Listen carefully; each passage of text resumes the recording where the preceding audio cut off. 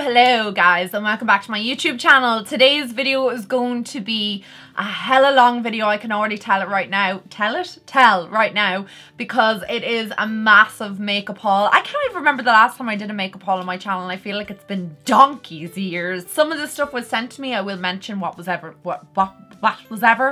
was sent to me, and I will talk to you about what I bought myself. There's MAC in here, Tarte, Pixie, Urban Decay. There's just a lot of stuff, guys, so strap yourself in because you're in for a treat. I'd go get myself a snack, to be honest, because this is gonna be hella long. Hella long. I'm gonna start off with the products I got from Tarte Cosmetics. In Ireland, it's so hard to get Tarte. You have to buy it from the website. I just really wanted to come to Ireland sometime soon because I just can't be dealing with it. But I decided that I was going to break down and purchase some of their Amazonian Clay 12-hour blushes because I hear such amazing things about these online. I've never tried them because, like I said, Tarte is kind of difficult to get here in Ireland, and you have to buy from the Tarte website, and shipping costs an arm and a leg. Sometimes it's just not worth it in the end, but I decided I would pick one up just to give it a try, and I picked up the shade Captivating. That was the only one that was in stock that I thought I would actually wear, and I cheated. I know this is a haul, but I am wearing it on my cheeks today. I just thought that it was such a beautiful blush.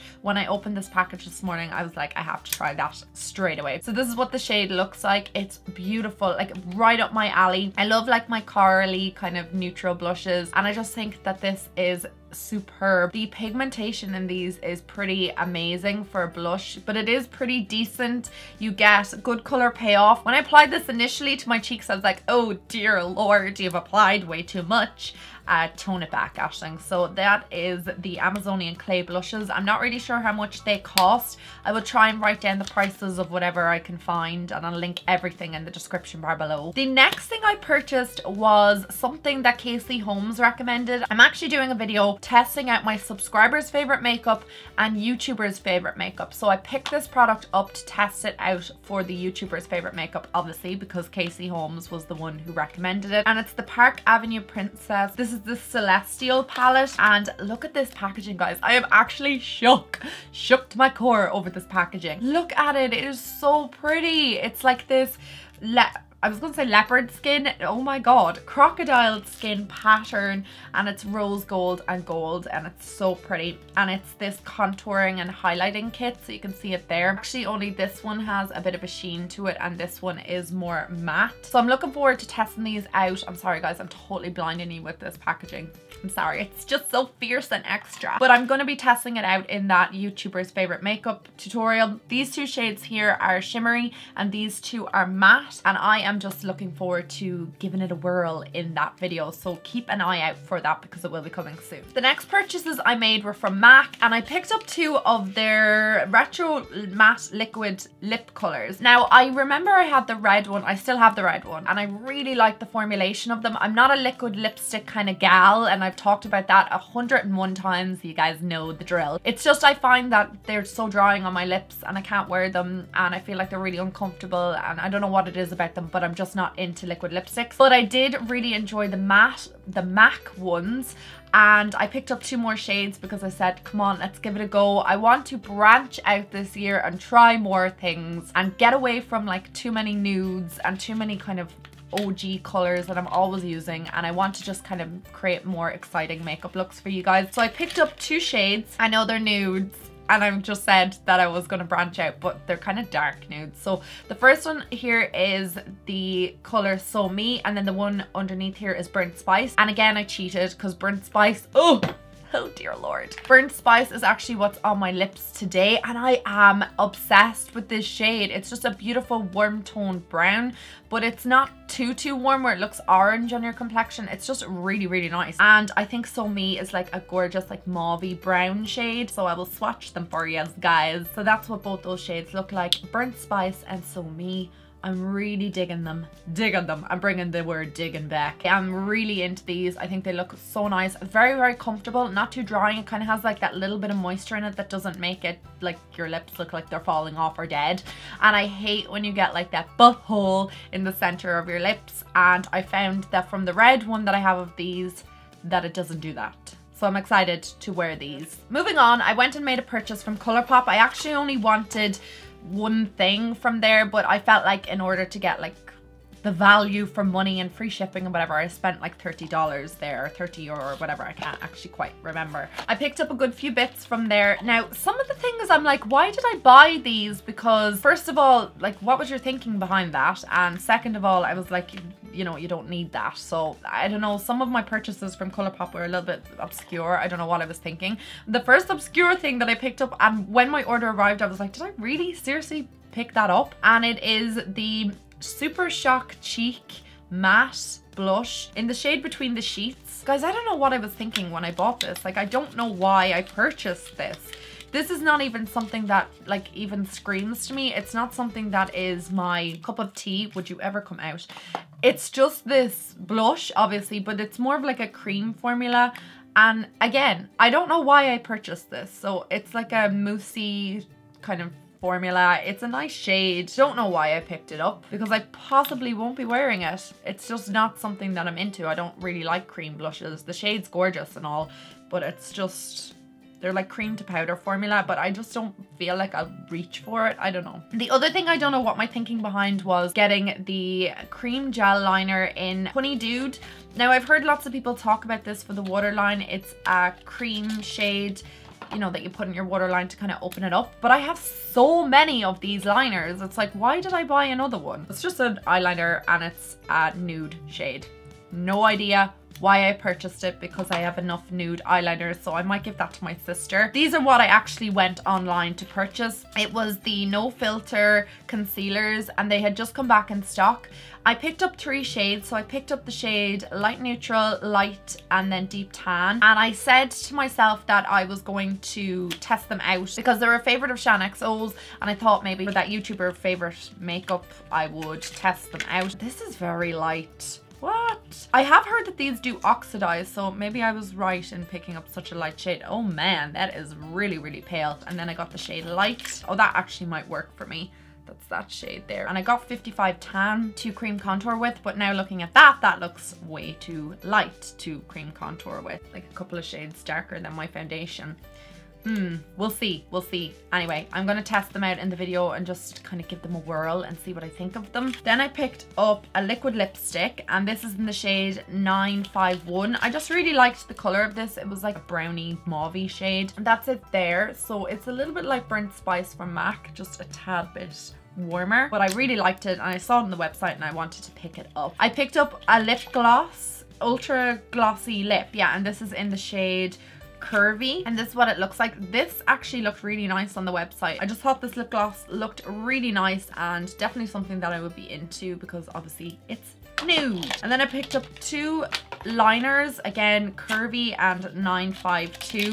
These look quite similar actually. I don't need any more nude liners. I would have been much better off getting something a little bit darker or a bit more out of my comfort zone. That's what they look like there, and they both look quite similar, so there's probably no point in owning both. Anyway, I don't know what the hell I was doing on Colourpop's website. I think we can see that from the products I bought.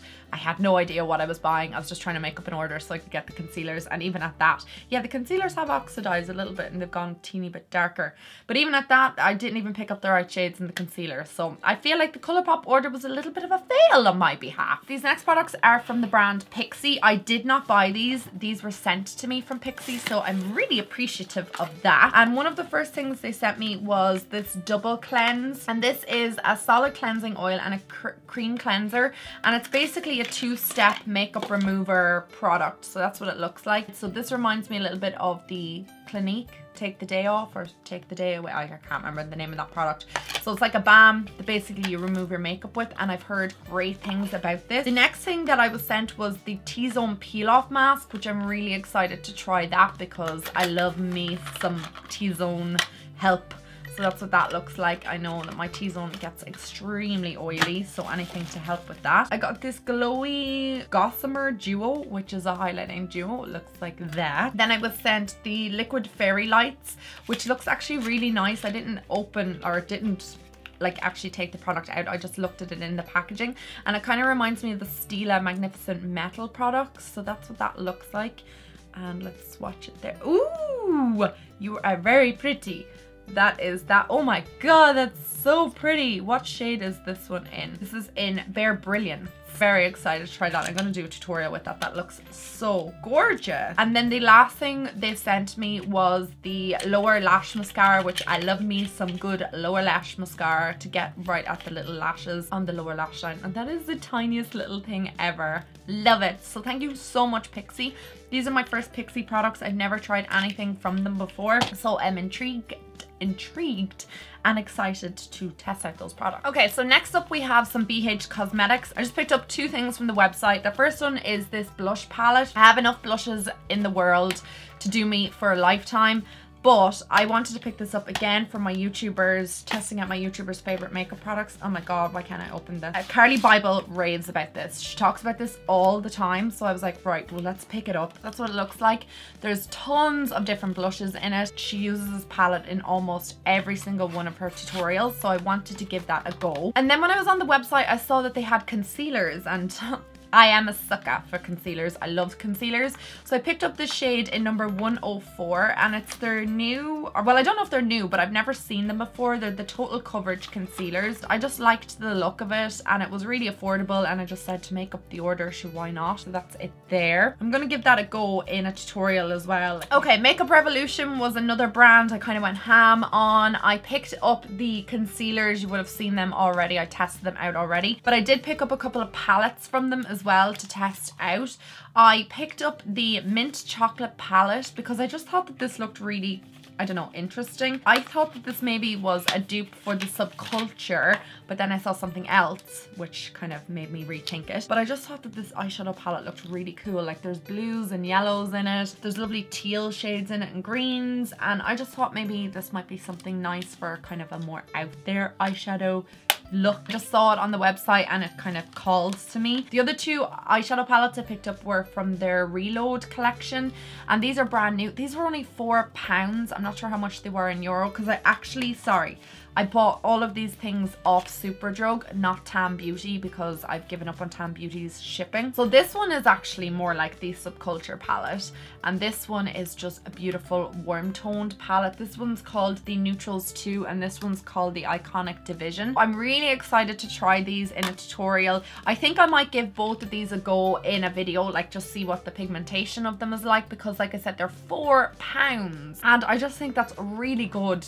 like just really good pricing for eyeshadow palettes, especially if you don't have the money to spend on higher end brands. And if these work out well, that's a winner chicken dinner. And then I picked up the blush palette. The reason I picked this up is because one of my subscribers recommended it for testing out my subscriber's favorite makeup, and she said that she loved this blush palette. It is the Hot Spice one, and looking at it now, all the shades are right up my alley, so I am dying to try this, and I can't wait to film that video. I think I'm missing like a couple more products, or waiting for them to arrive. I think I'm missing like a highlighter and a bronzer. I still don't have a bronzer, so if there's anything that you guys recommend bronzer or highlight wise, let me know, because I think I have everything else which I'm excited to try. So there's just a couple more little bits that I picked up from Superdrug. And in that same Superdrug order, I just picked up a couple of things from Maybelline. So I picked up their Fit Me Maybelline Matte and Poreless Powder. I feel like this is either for my subscribers' favorite makeup products or YouTuber. I have them all written down, I'm not really sure, but I picked this up just because somebody had recommended it. Same with this product. This is a YouTuber's favorite product. I can't remember who recommended it, but I had to pick it up. This is the Master Chrome Highlight. I don't want to test these products out, guys. You will see them in a video coming up very soon. It's just I don't want to spoil the first impression of them. But this looks so pretty, and it's in the shade Molten Gold. It's one of their highlighters, and whoever was it that was recommending it said that it was one of their favorite highlighters of the entire year. I think it was Nicole Concilio. I don't know. I'll remember when I'm actually filming that video, because I've listed all the YouTubers. And then I picked up one of the Maybelline Superstay Matte Ink liquid lipsticks. I am going to swatch this because why not? So I picked up the shade Loyalist. Dying to try out this shade on my lips, but it does look quite nice. It's quite nude actually. It's like a pinky nude. I have a ton of Urban Decay products, some that were sent, one that I bought, and these are the products that were sent to me. So first thing I want to show you is the Distortion eyeshadow palette. I just think it's just really different. It's something that I wouldn't ordinarily pick up, but I know an awful lot of my subscribers had said they got this for Christmas and they wanted to see looks with it. So actually I do, looking at it now in the daylight again, these shades at the bottom are so intriguing to me. Like they're kind of like duochromes. Then I love that green and that orange, and the blue is actually lovely. I wonder if that black is really dark. I'm very excited actually. I'm going to try that in a tutorial because why not? It does look quite intriguing. And then also Urban Decay launched this Drop Shot Mix In Facial Oil, which is just a facial oil obviously, but I'm kind of intrigued about this as well. You can mix it in with your foundation to give kind of more of a dewy effect. Probably not something I would gear towards because I'm quite oily as it is, and I try and stay as matte as possible throughout the day because I just don't like my foundation looking oily. It just obviously is not a look I go for with oily skin. But it might be interesting maybe to mix in, you know, with your moisturizer or something at night to kind of give yourself like a little bit more hydration, because our skin does get dehydrated. Even if you've got oily skin, it can be dehydrated. And then Urban Decay also came out with two new settings, sorry, one's a setting spray and one is a priming spray. So this is the All Nighter Pollution Protection Spray, and then the other one is the Collagen Infused Complexion Prepping Sprays. I'm gonna try the All Nighter Pollution Protection Spray, why not? I love the All Nighter setting spray, it's one of my favorites, and I'm dying to see what this one's like.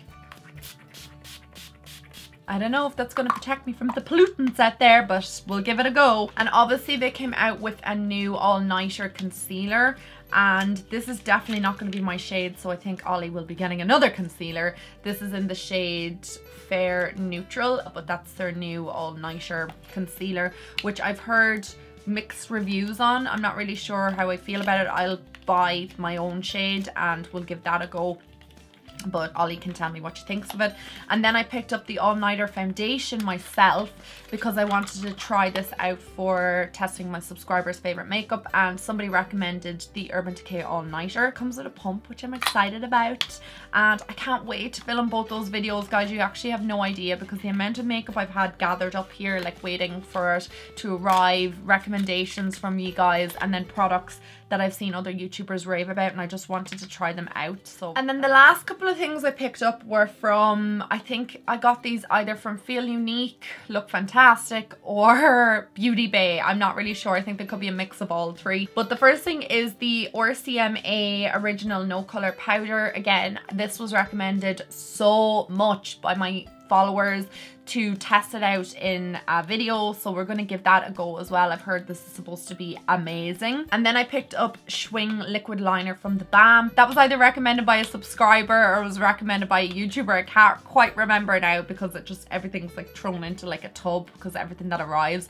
I'm like, okay, that's going into a video, but I don't know which video it's going in. The list is endless. And then the final thing that I want to talk about is from Dose of Colors. This is the Undress Lip Gloss. I just have such a litany of like different products. I don't even know what I have in here, do you know that? Because it's just such a mix. So this is what that liquid, not liquid lipstick, it's a lip gloss. It looks like this and it's nude. I didn't think it would be quite this nude, but this was a recommendation by, again, either a subscriber or a YouTuber, and that's it there. All the nudes. I'm obsessed with nudes and I'm trying to branch away from them, and I keep buying more nude products. I think I showed this in a vlog. This is just one other product that's actually in this box, but I don't know if you can actually get it anymore. It's the Heavy Metals palette from Urban Decay, and they sent that out to me as well, which I'm really appreciative of, and it looks like this. Absolutely gorgeous. Like, look at those shades. I am so into all these particular shades here. Obviously these shades are pretty gorgeous over here, but like, we want a little bit of color in our life. This palette I think came out at Christmas time or before Christmas, so I really hope you can still pick it up. I will try and link it down below, but it is gorgeous and I've swatched nearly all of the shades and I cannot wait to use this. If you can still purchase it, I will do a tutorial with it, but if not, then I will just test it out and see what I think. and let you guys know. I don't know. I feel really bad when I talk about products that you can't buy because it's just like, what's the point? I hate when my battery dies because I have no idea what the last thing I said was. But anyway, I think I had gone through everything, guys, and I am so excited to test out all this makeup. I just felt like I had so much makeup that I just wanted to haul it for you guys and just show you what I was picking up and kind of things you can expect coming up in videos. Thank you so much for watching. Sorry this video is ridiculously long, but you know, sometimes you need a little bit of a long video. Just sit down and have a chat and kind of see what's new on the scene and what I've picked up. Yeah, so thank you so much guys for watching, and I will talk to all of you guys in my next video. I love you guys so much. Mwah.